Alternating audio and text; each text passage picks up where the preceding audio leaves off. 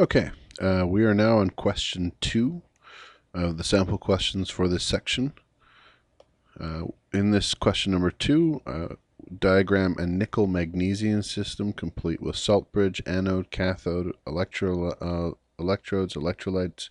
Draw, label, diagram the flow of electrons, give the overall E0 value for the cell, give the half a reaction for each side of the cell, and the anode and the cathode, and let me know which electrode is increasing and which is decreasing in mass. Pause this, diagram this, and then unpause and check your answer. Okay, first of all, it's a nickel-magnesium system. So we need to determine the two half reactions from our table.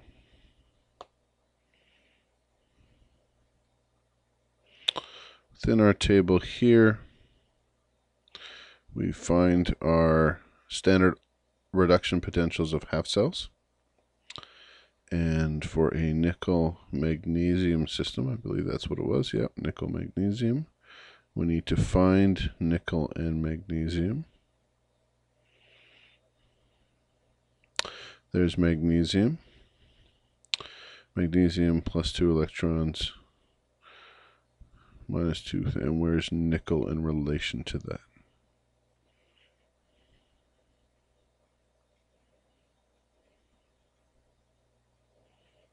Here's nickel. Oops, just lost sight of it. There it is.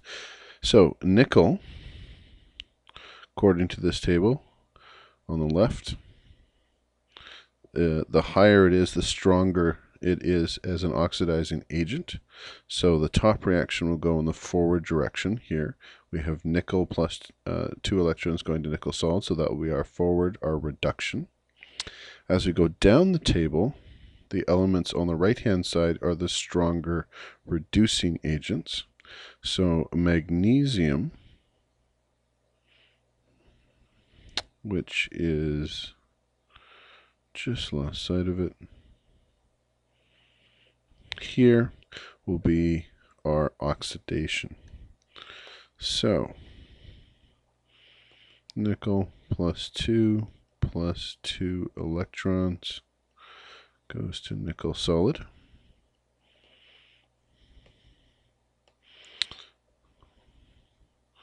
Is our first reaction, and our other reaction is magnesium solid goes to magnesium plus 2 electrons. We can get the overall reaction E0 for the cell right away. We just need to determine what are the E0 values for each half reaction for nickel and magnesium. For magnesium, it is minus 1.19.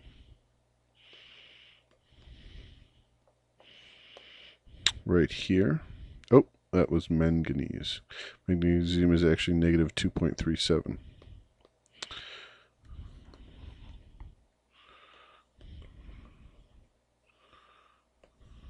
Minus 2.37 volts. And for the nickel system, nickel, here it is minus 0.26. Right there. Minus 0.26. So the E0 of the overall cell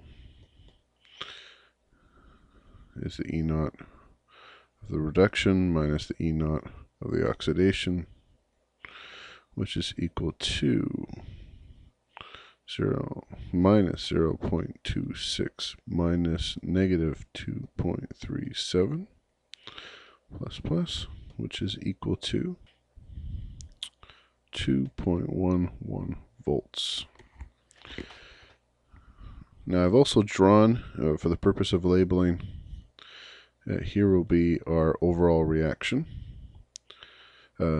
setup with our wire, our salt bridge, and our electrode. Let's start it off making this side the anode, and we'll make sure this side then is the cathode. Using our mnemonic LIOA, loss of electrons is oxidation. our oxidation or losing electrons is the magnesium side, so this electrode will be magnesium. Our half reaction for this side, magnesium solid, goes to magnesium plus 2 electrons. Put that down a little bit. And on this side, the cathode side, our reaction is nickel plus 2 plus 2 electrons, goes to nickel solid.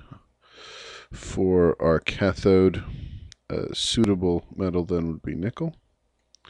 Now, if we look at this, this is actually being plated in nickel.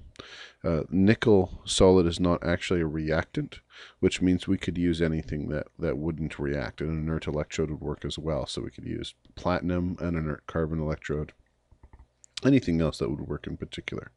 However, the electrode on the other side, on the anode side, the solid is being used. It's being used up to create magnesium plus 2. So we are required to have a magnesium electrode on this side. Now for our solutions, our electrolytes, let's start with a salt bridge, suitable non-reacting electrolyte that will also allow ions to move for a current.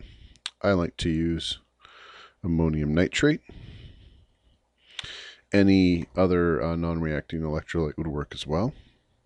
Now, you could also use ammonium nitrate as a solution for the magnesium electrode. Since magnesium plus 2 is not a reactant, once again, if it's not a reactant, any electrolyte will do. I tend to like, however, I'll use the same metal that we have, so let's make it a magnesium nitrate solution. But it's not required. It could be ammonium nitrate, as long as it's a suitable electrolyte that would not react itself in the reaction to create a side reaction. However, on the nickel side, we are reacting. Our reactant is nickel plus 2. So we are required to have a nickel plus 2 in this solution. So our electrolyte here should be something like nickel nitrate. So nickel, NO3, 2. Now, we have our two half reactions here. Which way is the electrons going to be carried in the wire? Well, this reaction is giving off electrons, and this reaction is using it up. So the electrons will travel from anode to cathode.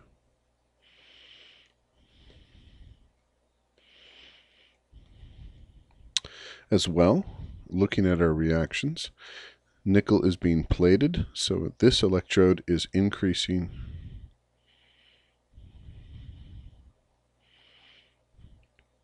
in mass, and this electrode, as it's being used up, is decreasing in mass.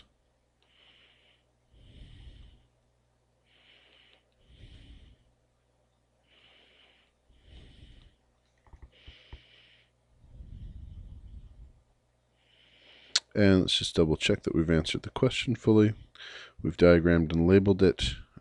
We've given the anode and the cathode. We have the salt bridge, the suitable electrodes, flow of electrons, overall E0 value, half reaction for each side, and we've done the increasing, decreasing in mass. So overall, this question is now finished.